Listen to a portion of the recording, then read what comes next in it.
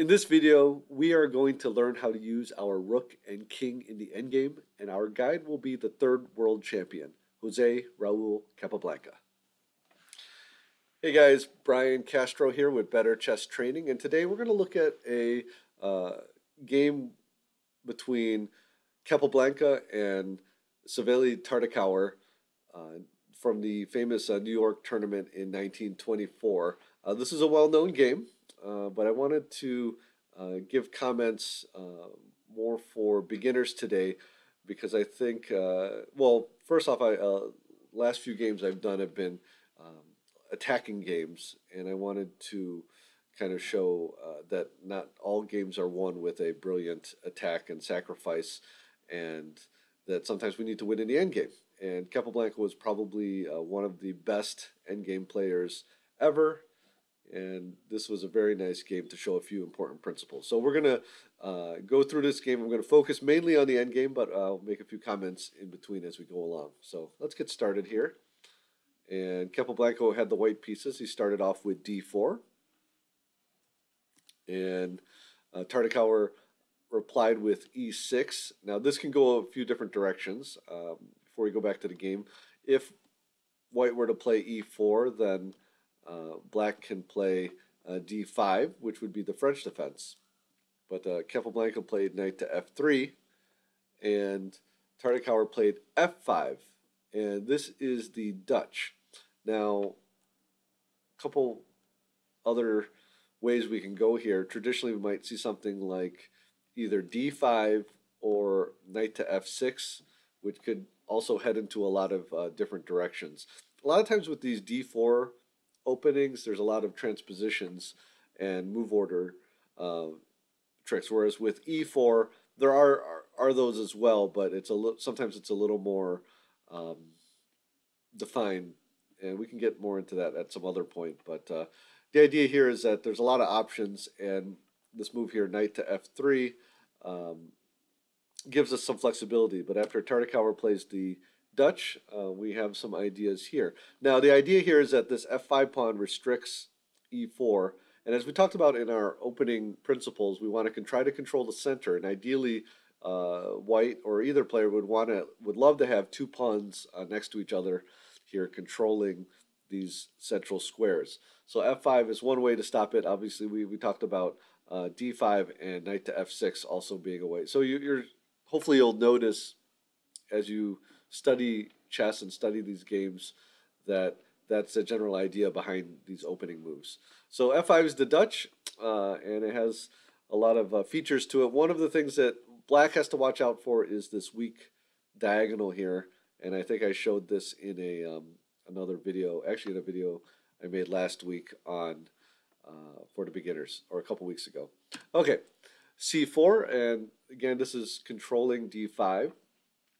Knight to f6, fairly standard. Again, putting more pressure or putting more of a guard here on e4. Bishop to g5. Okay, now pinning this knight. There's no immediate threats here, but white wants to get this bishop out, and as we'll see, this is a typical type of maneuver we have here with white. Bishop to e7. Okay, so now the knight can move. And knight to c3. So you can see here in the opening, black kind of has control of the e4 square, or they're contesting control, and same thing here, because of white's pawn here, white is contesting the d5 square.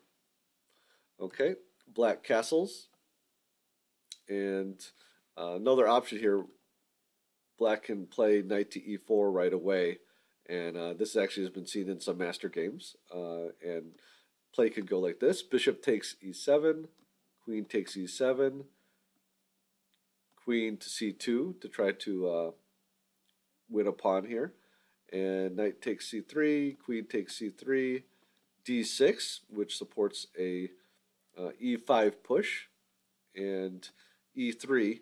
So this is this is from a game that was played in 2011, but this would be kind of a standard option here as well. But this is not from the game, so we won't go too far into that. Let's go back to the game position. Black castles, and white plays e3, so now this bishop can get activated. Okay, b6. So we notice here in the Dutch, oftentimes because of these pawns here on the light squares, the bishop will develop either to a6 or to b7. Okay, bishop to d3. Now you can see here this they're really fighting for this e4 square. Bishop to b7. Castles. Okay. Queen to e8. So the idea here is that this queen can sometimes come out here to h5, and this knight would plant itself here on e4 with a kingside attack. So that is kind of one of the common themes in the Dutch. Queen to e2. So the idea here is that white, to combat black's plans, wants to push e4 at some point, and that would allow the queen and maybe the rook to come in here to help contest this square as well. Okay, well, here black decides to plunk his knight onto e4 to stop this push, but also to free his game a little bit. So white has a little more space here. So space we can think of as the amount of space is determined by where the pawns are placed. And so oftentimes white, because white gets to move first, will have a slight space advantage. And one way that black frees itself sometimes is by exchanging pieces. So that's what he does here, as well as posting this knight in a strong spot. So bishop takes e7, and black makes a very important choice here. He plays knight takes c3, and you can see here it's attacking this queen, so white has to deal with this before doing anything with his bishop. And b takes c3, and then queen takes e7. Now, what we'll notice here, these are called doubled pawns, and I think we've talked about them before, but sometimes, especially if this d pawn were to disappear or wouldn't be here, these would become weak because pawns can't protect it here, and often can be something that can be attacked by black. But in this case, it also gives white some compensation because he has his half-open b file. And so we'll see here with white's next move, which is a4, a couple ideas here. One, he could push to a5 and try to mess around with black's pawn structure. But the other thing is, because of these doubled pawns, what black would love to do would be to bring his queen over to a3 to attack it. So a4 prevents that because now the rook is covering a3. Okay, bishop takes f3. Quickly, even though this bishop is looking down this long diagonal, this knight can get to e5 and cause some trouble as well. It's a very good piece, so black exchanges that off. Queen takes f3, and knight to c6. Okay, white now plays rook f to b1, and so at some point white can advance one of these pawns, and if this pawn, the b pawn, were to take, then this rook can get to the 7th rank here and attack these pawns. And we'll talk about this later. I'm not sure if I mentioned this in other videos, but rooks on the 7th rank are often very powerful because of all these pawns they can gobble up, and also in some cases it can restrict the king. And we're going to see that a little later in this game. Okay, rook a to e8. So what black wants to do is, again, he wants to free his own game here. You can see white's got some space in the queen side. Black has a little bit on the king side, but what he'd love to do here is play for e5. And if for some reason white were to take on e5, this knight now becomes much more effective. Okay, and to combat this, Capablanca plays queen to h3. So how does this prevent e5? Well, quite simply, if e5 were to be played right now, then white can win this pawn. Now, let's say that white did something different, and I'm just going to make a move here just so we can see an example. Let's just move this king. If white were to play this now, or black were to play e5 now, and white were to take here, well, now this bishop is pinned, and something like this, and we're in a little bit of trouble. Okay, so again, this wouldn't be played by either of these players, but I just wanted to give you an example of why queen to h3 was played. So let's go back to that. So kind of a preventative move or prophylactic move, as we say in chess. Okay, rook to f6. Okay, the rook lift is mainly to come over here at some point and put some pressure on the king side. Okay, f4. This is a very good move by Capablanca, and what he's doing here basically is making this move very hard. Now, what White wants to do, he wants to play e4, and again, that would make his own pieces, his own bishop, much more effective. And f4 just prevents Black from playing his own pawn lever or pawn break. Okay, knight to a5. Okay, trying to put a little pressure on this pawn, and maybe trying to reposition for various maneuvers. Maybe we like to knight to b7, back to c5 after this pawn break. Anyways, it's a very flexible move, not a bad one. Queen to f3, and here we can see now the queen's eyeing this whole diagonal here. d6, and again, Black is preparing to play this e5 move. Okay, rook to e1. Okay, with this knight here blocking the a pawn and d6 being played, probably White's not going to be playing one of these pawn breaks anytime soon. So now he prepares for what he wants to play, which is e4 by putting this rook behind the e pawn. Queen to d7. Okay, White moves forward with his planned pawn lever, and let's see what happens.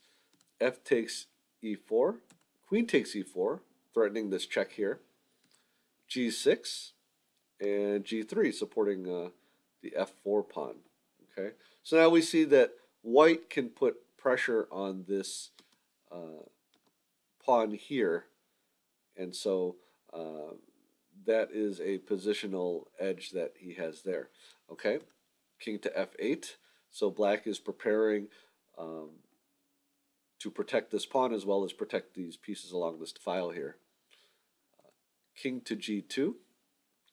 And so the idea here with these king moves is that there's nothing immediate happening that either player has to deal with in terms of tactics and an attack, like we've seen in some of our other games.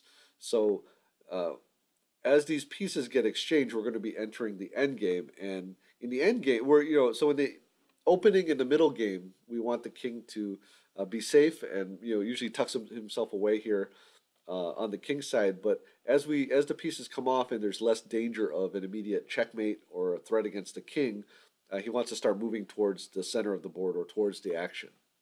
And so both players take a couple moves to do that.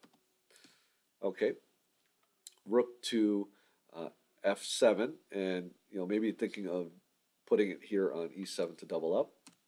Okay, h4. So we'll see here. This is the next phase of Kappa's plan, or his general idea here is that well, he does want to restrict these pawns here, but he's already looking towards the end game, and in the end game, he wants to push this pawn and open this file for his rooks. So he's starting that plan here. Okay, d5. And here, of course, we're forking this pawn and queen. White takes, and e takes d5. And so when Black went into this sequence, he basically expected what's going to happen next, which is the exchanging into an endgame. But let's just go back real quick, just so you know here. If the queen takes, then a couple things can happen, but we can transpose back into what happens in the game here. Okay, but let's go back. The idea here, though, e takes d5, just on a positional point. We are going to exchange these pieces, but now this pawn, the c pawn, cannot advance. These pieces were without support from a piece because this pawn is here. So this is actually called a backward pawn.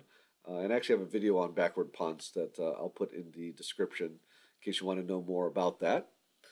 Okay, so white decides to exchange into an endgame. Queen takes e8 check. Queen takes e8.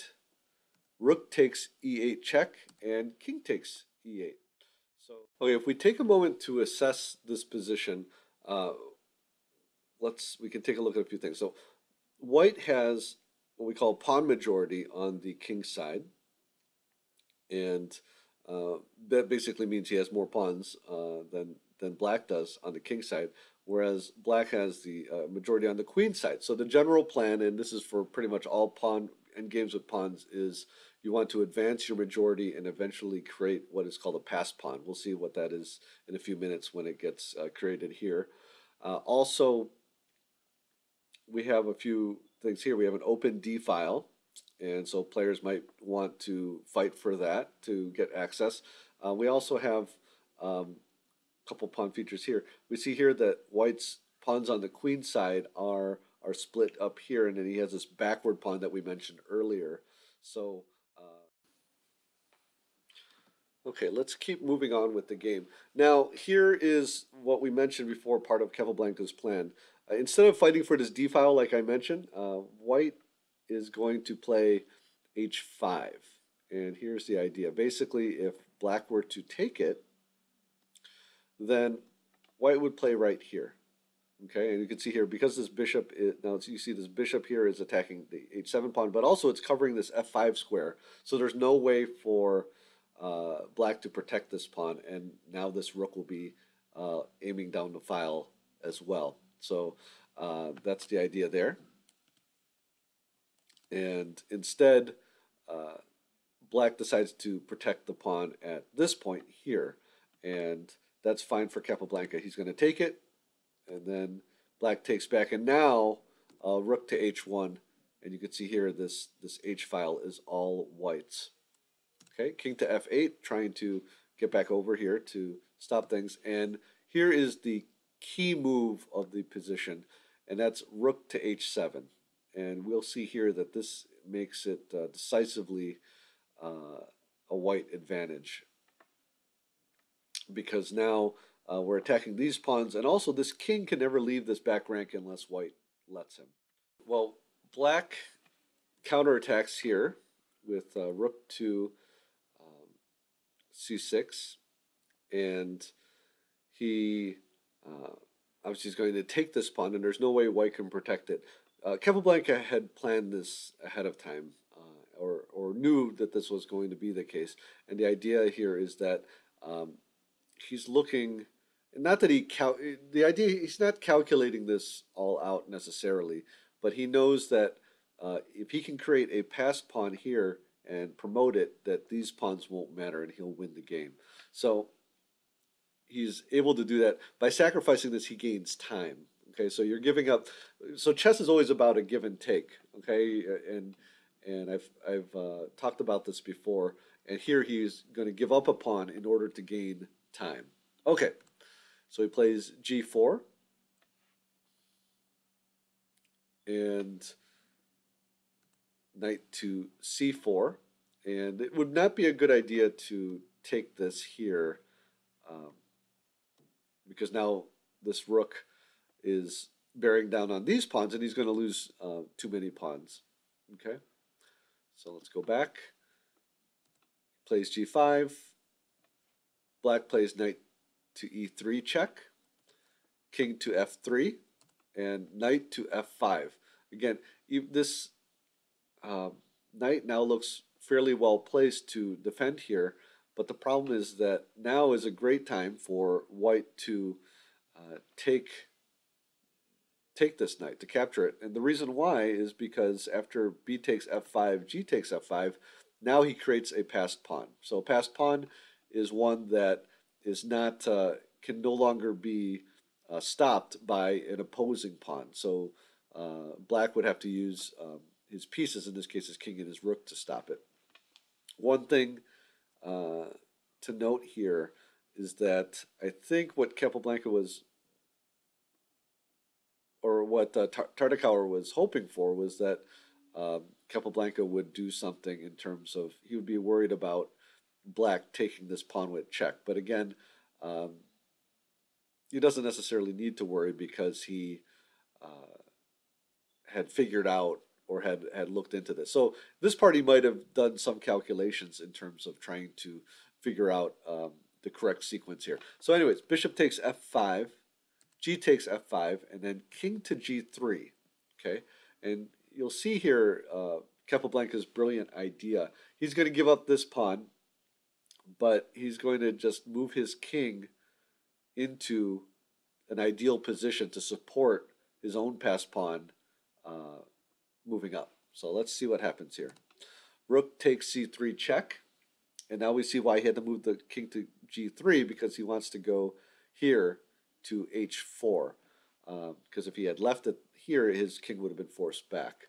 Okay, rook to f3, and again, Capablanca giving up another pawn, but that's okay. g6,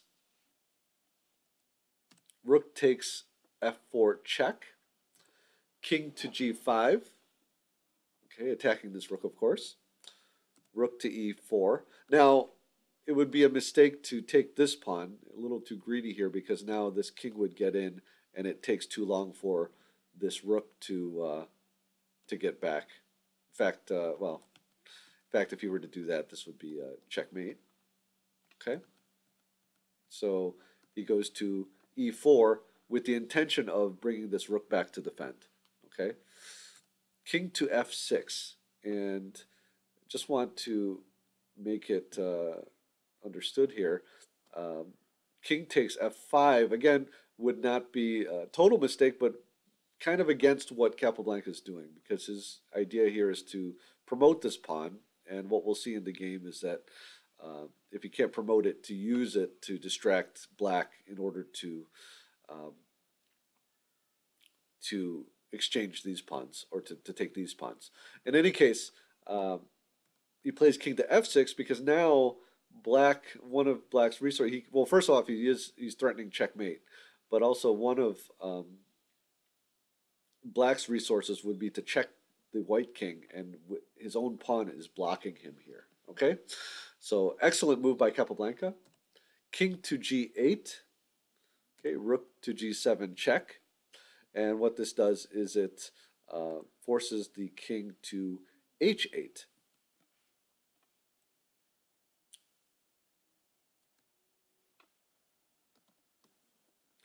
Okay, after rook to g7 check, the black king goes to h8. And it could have gone to f8 with a very similar type of position. After this, rook takes c7, rook to e8 to protect against mate, and then king to f5. And you can see here that black's very passive. White is going to win this pawn, probably win this pawn as well, and it's a totally winning position. But instead he went to h8, so let's go back there. And here rook takes c7, again now threatening checkmate on the back rank, so rook to e8, and king takes f5.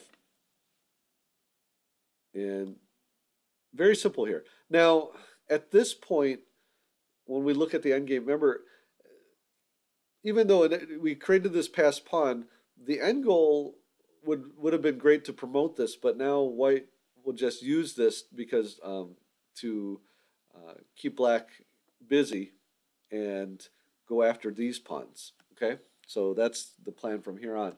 Rook to e4, king to f6, and now we are, because of this, we're threatening mate again, and we're threatening to push this pawn as well. And black plays rook to f4 check, and here was the idea. Now king to e5, and now this white king is going to grab these pawns. Rook to g4, g7 check. Okay, after g7 check, it would be a mistake to take on g7, because after rook takes g7, king takes g7, this is absolutely one for white. And let me show you an example here. King takes d5, okay, king to f7, and now king to d6.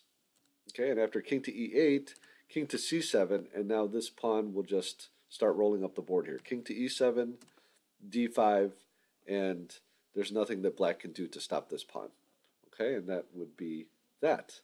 So going back, black played king to g8, and then white grabs a pawn. Rook to g1. King takes d5. Rook to c1. Okay, so he's trying to keep this king out here. King to d6. Rook to c2. d5. Rook to c1. Okay, so just so you understand this, the rook is just trying to stay on this c file, and he can't really move the king anywhere. He doesn't want to move the king, and so he's just trying to keep this white king away from the queen side. Rook to c7, and so now white's going to force him away. Okay, rook to a1, king to c6. Okay, he doesn't care about this pawn because again he's got two pawns that he can, he just needs to promote one of them to win. Rook takes a4, d6, and at this point, black realized that it was over, and he resigned. Okay, well, before we finish up, let's review a few of the key points in this game. And the first one I want to mention is this learning how to open a file using our pawns. Remember, our rooks need half-open files and open files in order to operate effectively. And so here, again, planned ahead, white plays h5 and then opens up the h file, and after h takes g6 takes this h file, okay? Okay, the second key concept here is taking the 7th rank with your rooks, with rook to h7. This isn't just an endgame principle. Actually, if it happens, if you can do it in the middle game, it can often be very effective and can end the game early. Okay, so this is the second thing to remember from this game. And finally, I want you to remember to always bring your king, make your king as active as possible in these rook and actually any endgame, but especially these rook and pawn endgames. And just to review this sequence, after he plays g6, in order to give his king this g5 square to get to, and after rook to takes f4 check, plays king to g5, and after rook to e4, plays king to f6, and here we can see just how dominant white's king is over black's, and if you remember to do that in your endgames, you're going to be winning a lot of endgames. Thank you for watching. I hope you enjoyed this video. If you did, please press the like button and subscribe to the channel if you haven't done so already. Also, if there's any of the moves or any of the concepts that you would like a little more explanation on or that I didn't explain clearly enough, please let me know in the comments and I'll be sure to respond to those. And otherwise, good luck with your chess and looking forward to seeing you soon.